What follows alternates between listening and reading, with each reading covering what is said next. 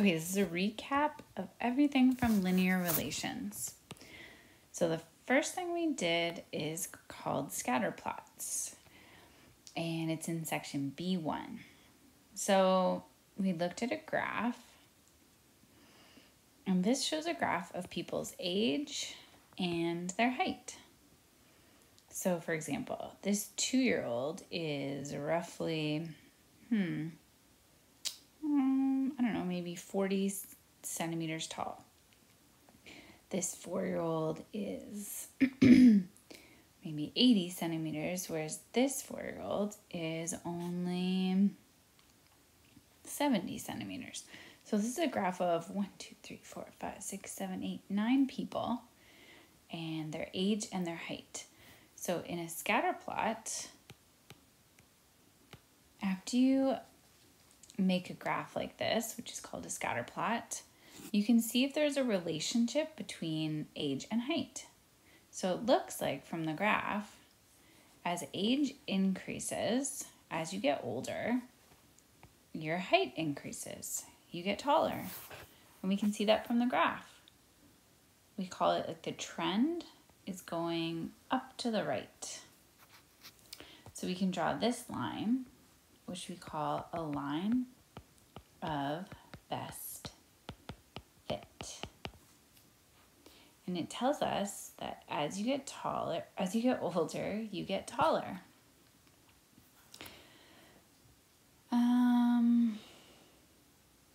And we can also describe this, since it's going up to the right, we call that positive correlation.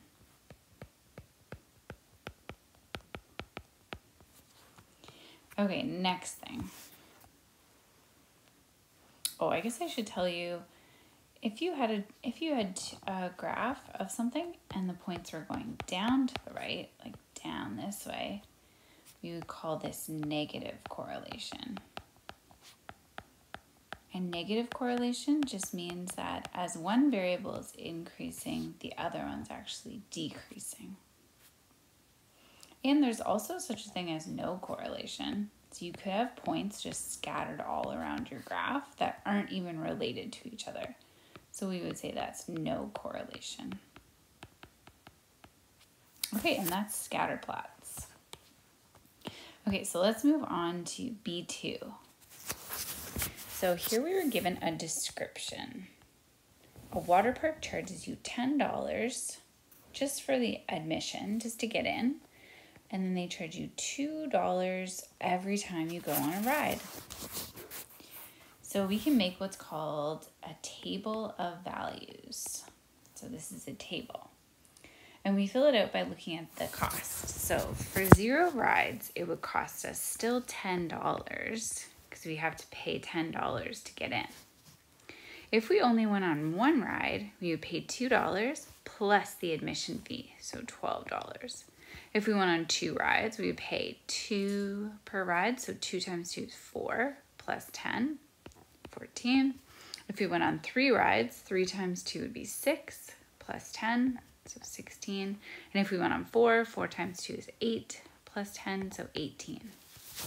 So that's a table of values, and then we could actually graph it. So we always take the first column and put it on the bottom. So this would be number of rides. And we take the second column and we put it on the side. Then we make a scale. So number of rides always starts at 0. And I'm gonna just go up by 1, 2, 3, 4, 5. And then cost, it has to go up by an equal amount too. So I'm gonna say 2, 4, 6, 8, 10, 12, 14, 16, 18, 22, 4. Okay, so as long as you go up by equal amounts, and then I can graph it. So for 0 rides, it costs $10. So I put a dot. For 1 ride, it costs $12. Put a dot. 2 rides, $14. 3 rides is $16. And 4 rides is 18. And then I connect the dots with a line. And that's how I make a table and a graph from a description. And here's some other key features.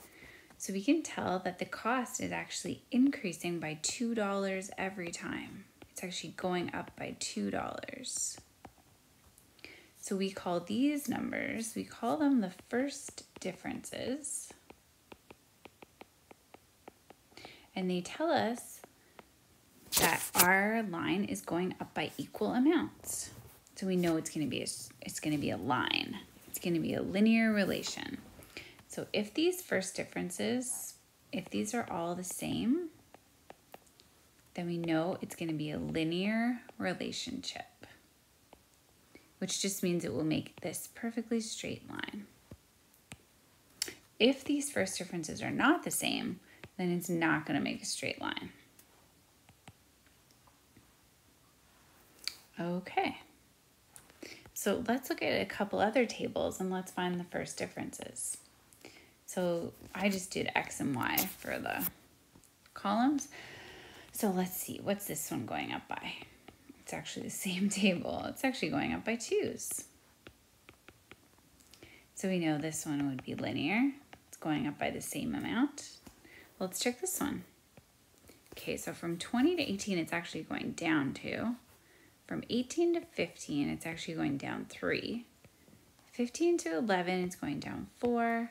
And 11 to 6, it's going down 5. So now since these first differences are not the same, we would say this would be non-linear. So if you were to graph it, it would not make a straight line.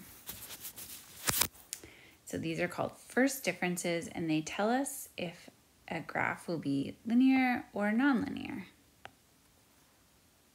And you don't even have to graph it.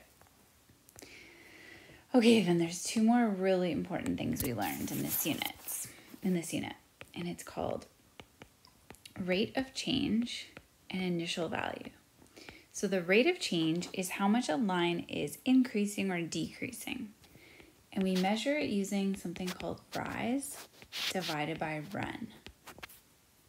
So to find the rate of change, you first pick 2 points on the line. Any 2 points, but make sure you can read what they are. So I wouldn't pick a point like this because it's like, what would that be at? It's like really hard to tell. So I would pick a point more like this because I know it's at the point 2 and 20. It's easy to read it. And then I'm going to pick this point because it's easy to read. Then step 2, you're going to draw a triangle. So connect the points of the triangle. And then step 3, you're going to find the rise and the run. Okay, so the rise is this distance. So if we look at the y-axis,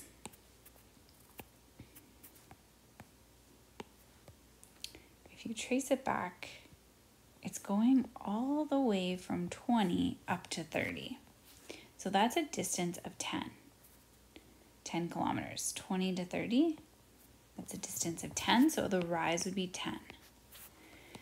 And then I'm just going to change colors. So then if we look at the run, that's the bottom of the triangle. So it starts at 2 and it goes over to 4. So that's a distance of 2 hours. So the run would be 2. And then we can actually divide those numbers. So 10 divided by 2 is 5. So actually the rate of change, it actually tells us how fast this is going. So since it's in kilometers per hour, this person or whatever this is going 5 kilometers every hour. So that's what the rate of change tells us. And then another important piece of information we get is called initial value. And that's just right where the graph starts at. So where does the graph start? So when it's at time 0, it's at 10 kilometers. So 10 would be our initial value. And those 2 things are really important. So rate of change and initial value. And we can find them from a graph. We can also find them from a table. So it turns out that the the first differences are also equal to the rise, and the x increases. So this one's going up by 2 every time. That's actually equal to the run. And since we know, so if we're finding rate of change, we could find the rate of change of this table, because we know rate of change is equal to rise over run. Now we can tell the rise is 2 every time, and the run is also 2. 2 divided by 2 is 1. So this table actually has a rate of change of 1. So if you were to actually graph this table, you would see that the rate of change would be 1 over 1. So let's find the next one. Oh, we can't. It's nonlinear. And we can also tell from this graph the initial value is actually 10, because when x is 0, y is 10. Right? The initial values always when the x-axis, when this value is 0, the initial value is this one, wherever it starts at. Okay, and the very last thing we learned about, which I'm just going to say really quickly, is we learned how to figure out equations of things. We're kind of still working on it. So I'll just give you the condensed version. But we found out we can write equations of lines using this model. Y equals mx plus b, where m is actually the rate of change, which I just told you about, and b is actually the initial value. So if you know the rate of change and the initial value, you can write the equation of any line. So take this one that we just did, for example.